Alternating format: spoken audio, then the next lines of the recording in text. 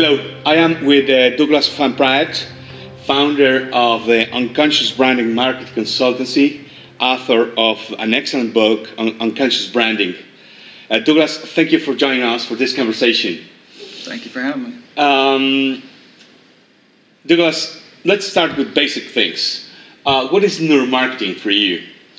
It's a good question because I'm not sure we all agree on a definition. In my opinion, it's been somewhat narrowly defined as the study of advertising reaction using things like biometrics and brain scans. And to me, that feels somewhat narrow. You know, I like to take a wider view. Mm-hmm. And to me, it's more the application of cognitive science to business challenges. And you're talking about the insights, the scientific findings, and then apply them. Is that? Yeah, exactly. You know, and I often say, you know, no one has to do brain scans to do neuromarketing, in the sense that there are human insights that we can discover and we can apply to business challenges, to creative development, to marketing in general. And they're pan-cultural. You know, in marketing, we're always trying to find out very specific insights among an audience. With human insights, they're like stock features of a car. Everyone has them. You know, it comes from the factory, from birth. We have these insights into our mind and our nature that everyone reliably shares. So when you can understand the humanity below the culture, you understand the whole consumer. You know, right now I think marketers are experts in culture, and we forget that the genes hold culture on a leash, if I can quote E.O. Wilson, who's an American biologist. So when you know the foundational understanding of human behavior and you know the cultural understanding, you have the full view. It's a great point. It's a nice view to add up those very important elements. Sure. Yeah, good. Douglas, what are the complexities of neuromarketing? Well, the complexity is, you know, the essence of neuromarketing is to understand what often is said the most complex object in the known universe. You know, they say there's nothing more complex known to man than the human brain. And the interesting thing about the human brain is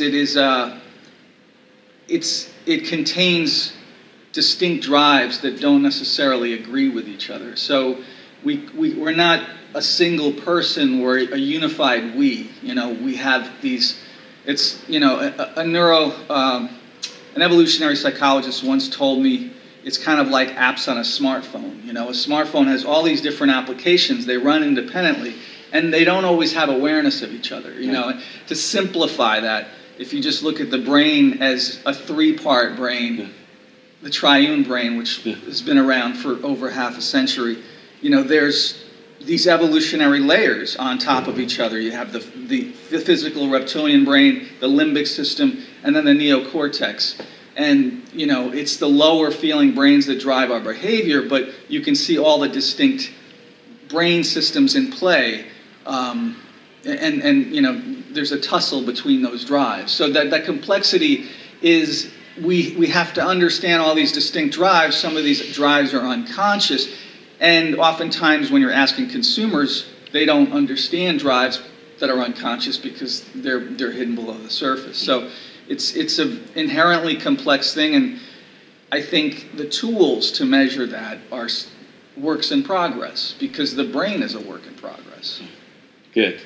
And talking about the neuromarketing projects, what are the ways to measure the success of neuromarketing projects?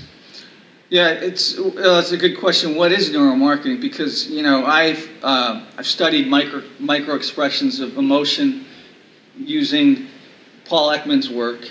You know, so when I do focus groups, for instance, I've always learned to pick up the subtleties that might not have, you know, been obvious to me in the past, having not studied his work. And you can argue that I'm doing neuromarketing because I'm reading your expressions, and I'm not doing brain scans. So it's the body, because the body is the unconscious mind. I think a lot of the misconceptions about the unconscious and the mind is that it's the brain. Well, it's not. It's the somatic markers of the body. Your body communicates to your brain via what Antonio Damasio called somatic markers. So you walk in your backyard and you see a snake and all of a sudden your heart's beating. It's the brain's awareness of your body that creates the knowledge that I have a feeling. And then you say, oh, it's just a garden hose, and that's the slow, brain, the rational brain saying, oh, it's okay. So the rational brain is very much more the mind or the head, and the unconscious feeling brain is very much the body.